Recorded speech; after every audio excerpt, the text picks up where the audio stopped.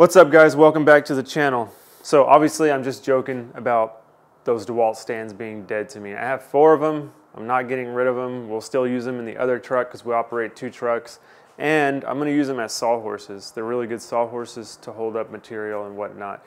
So I don't hate those stands. Please don't get offended. I like those stands. But they do have their weaknesses. Anyone who's used them knows that. So that brings us to what's in these boxes right here. This is the cut hub.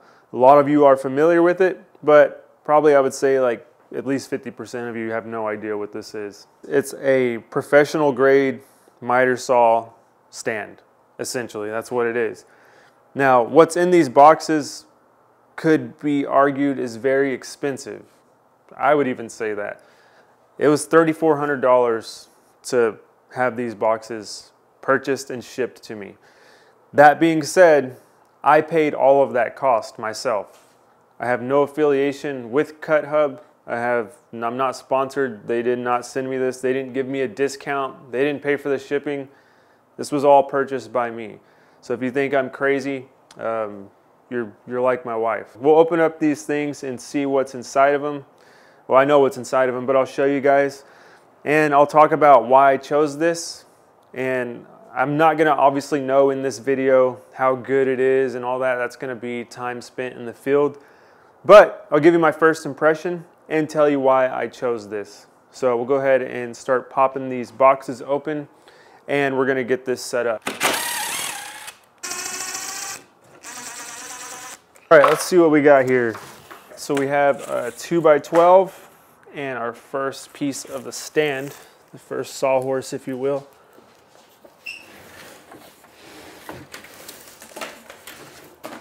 So we'll set this up here and take it apart. Now you may be wondering, like, why would they send you a 2x12? You'll see here in a little bit, that's actually part of the workstation. All right, put these over here for now. So it has this little button right here where it just clips in.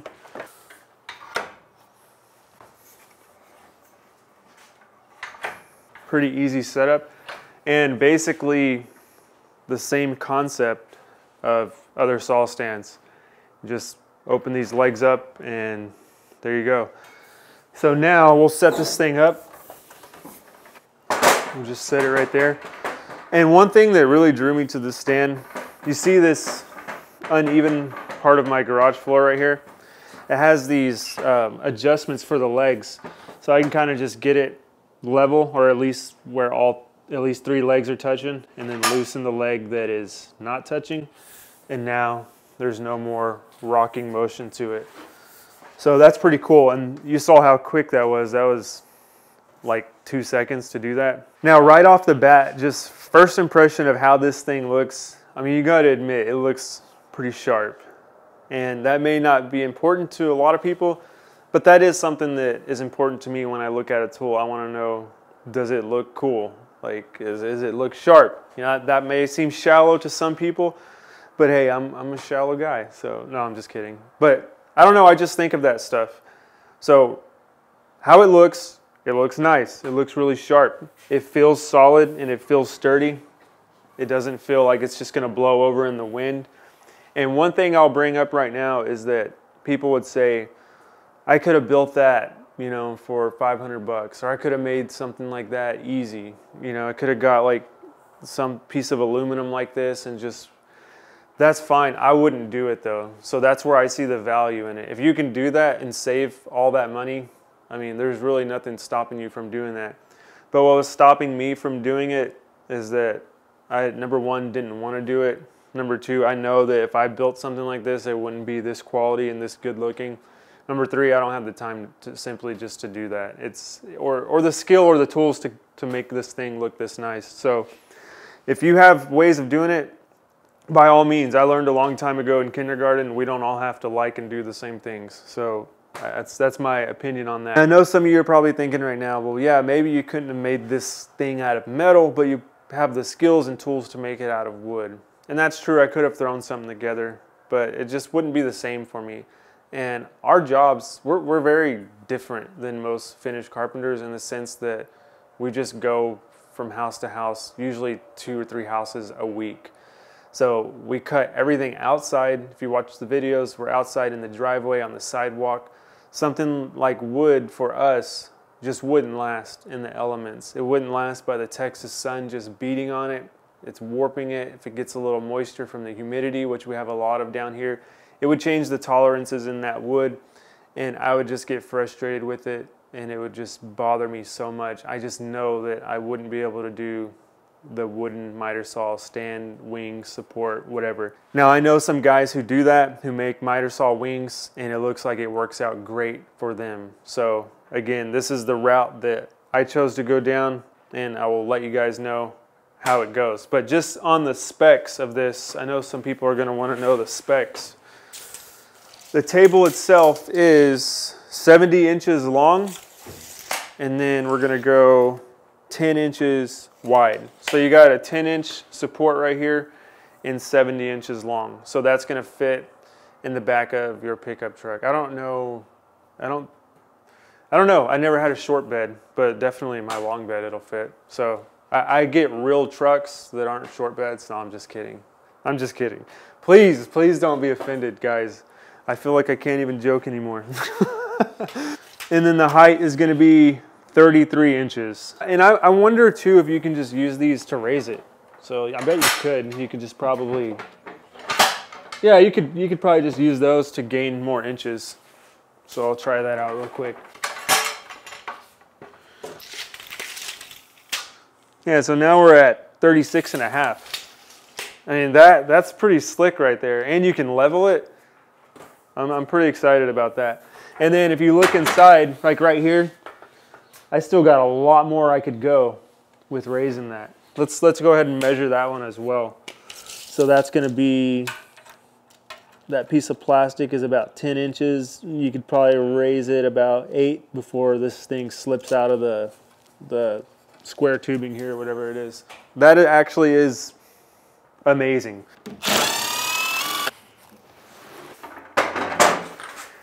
And there's a good comparison of how much higher I brought it just using those adjustable legs. All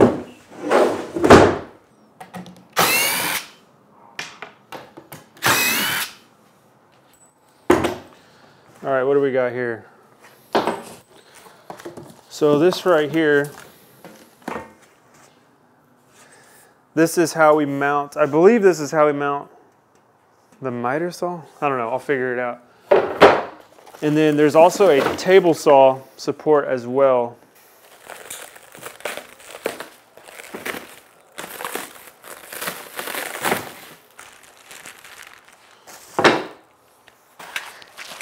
And what, oh, this thing. I forgot about this thing. I don't know how I forgot. This was one of the big things that sold me on this saw. So this is a stop block. So let me show you. I'm gonna bring this back over here. So you can see on here there is a, it's like a machined tape measure in here, and it's very high quality, and you can actually feel all the little grooves. So if you scrape across this with something, it's not like it's gonna take it off. It's not like a ink or something. So the way this works, this thing is, it's so smooth. It's like unreal how smooth this is. And then you just dial it in right where you want it. It's pretty cool. I mean, it's a stop block, but it's probably the greatest stop block. And then you just lock it down. And it ain't going nowhere. But that is just butter. Absolutely butter how smooth that is. So this right here is how the miter saw, or this is the miter saw mounting plate. So your miter saw mounts to this, and then this plate mounts to the tubes. So the tubes are back here, these right here. So you can see there's a little button here. So you'll just push that, slide it in, and then you see that it locks in there. Now we'll slide both of these in, and then let's see, same thing on this side, and then you can adjust it to get it closer, and I guess even all the way down there. Yeah, so it's pretty versatile. Yeah, and that feels smooth. That attaches there, and then this attaches onto there. And that's the part that I need to set up and calibrate for my saw. So, miter saw time. Now, just wait.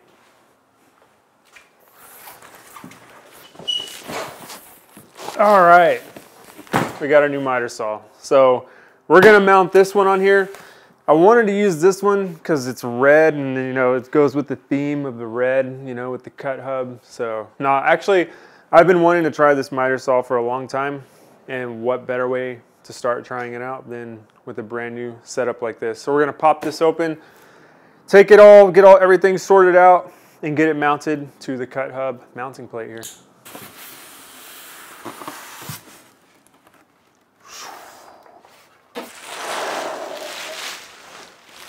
Dang, that looks nice.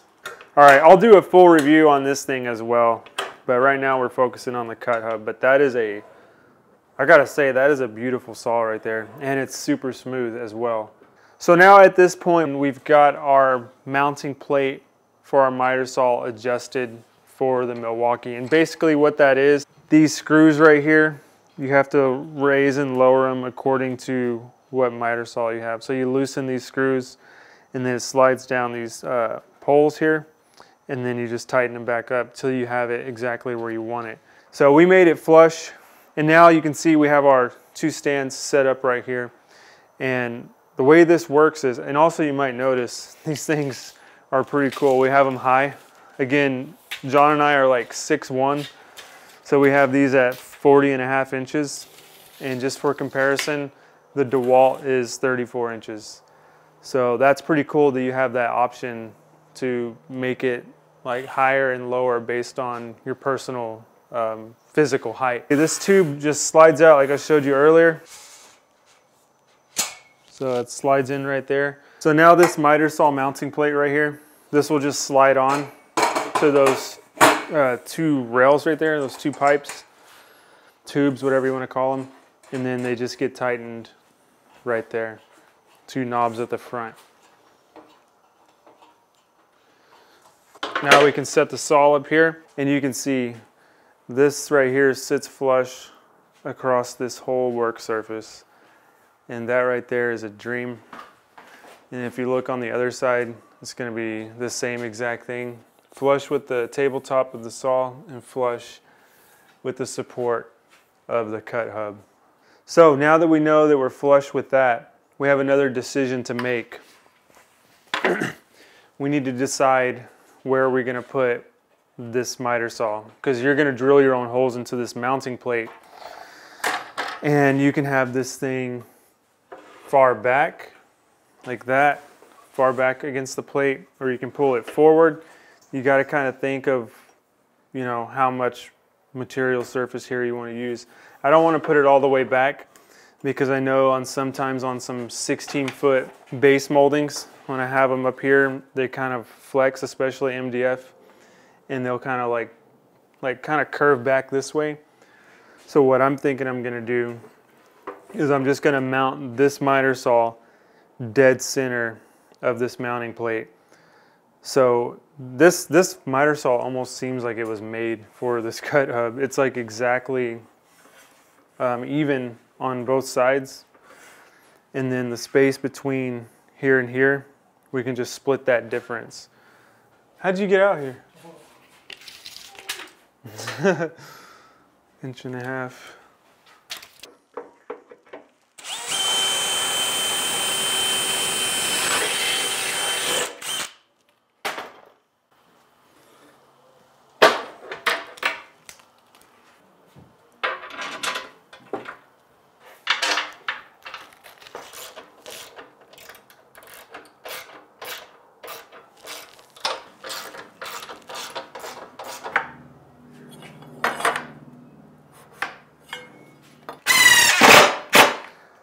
All right, so that's our first little bracket attached there, and we just used a square, made sure it was square, and then we just came in 1 foot. So we got to do one more. So there we have both of our brackets on. I was looking at this, it has a place for me to run my extension cord through.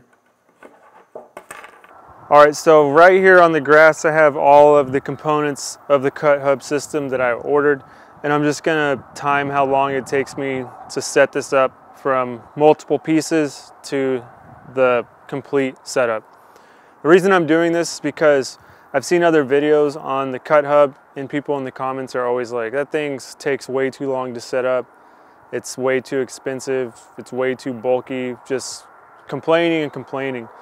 So I honestly want to see how long it takes me to set up. This will be my first time setting it up, other than the initial time when I was figuring it out in the garage. So as soon as my hand touches this first piece of equipment right here, I'll throw a timer on the screen and we'll see how long it takes. I'm not going to try to race. I'm just going to do it how I would normally do it. So here we go. And we'll start the time.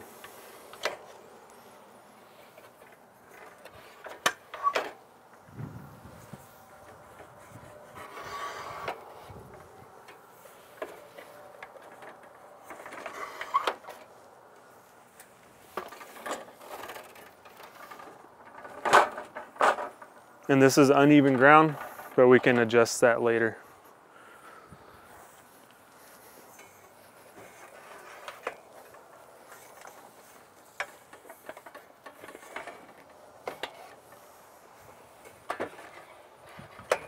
For some reason, I want to like push this and then pull this, but I don't have to. I'm just thinking of the DeWalt, so it's a little weird at first.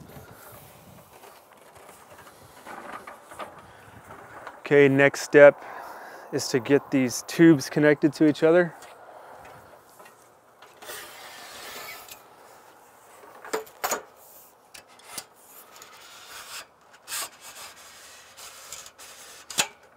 All right, there's one. Oh, that one actually, I think I want that one right here. So it takes a little bit of moving these from side to side to get it going, but it's not too bad.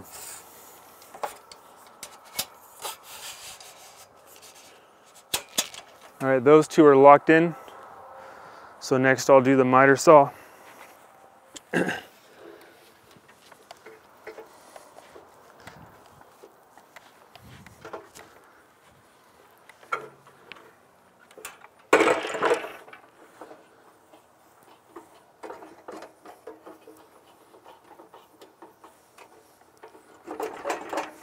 All right, so that's that. And then the two supports, which I think I'd probably, this will be cool to put them on both on one side. So we're gonna do that. We'll just put one about there, because then you'd have like a huge workbench. So once I get this one in, we'll stop the time now. So bam. Easy to set up. I don't know how long that takes. I won't know until I go back and watch this video, but maybe a couple of minutes. So yeah, this is actually pretty cool. This is gonna be 36.5 inches of solid workspace here. So I could see myself using this as like a big table. But yeah, that's it. It's a beautiful tool, but that doesn't mean anything. The only thing that really means something is how is it going to hold up in the field on our job sites. If it holds up and it doesn't just fall apart, like these bolts and screws don't come apart, I see no reason why this wouldn't be an absolute dream come true for me. Right now it is, but it's hard to say that without using it on some jobs and getting a feel for it. But I have no problems about how it sets up. I like how you can level and adjust the legs. I like how you can raise it up higher just for taller people. And I like how it'll accept any miter saw. You just got to do the proper adjustments on the shimming and bringing this thing up and down. I like the material supports. Initially, right off the bat, first review, I'm going to give this 5 stars. It's amazing, but we'll see how it holds up. So there you have it, the first look and setup at my cut hub right here. I couldn't be happier. So thanks for watching, and we'll see you guys on the next one. Yeah, this thing is awesome.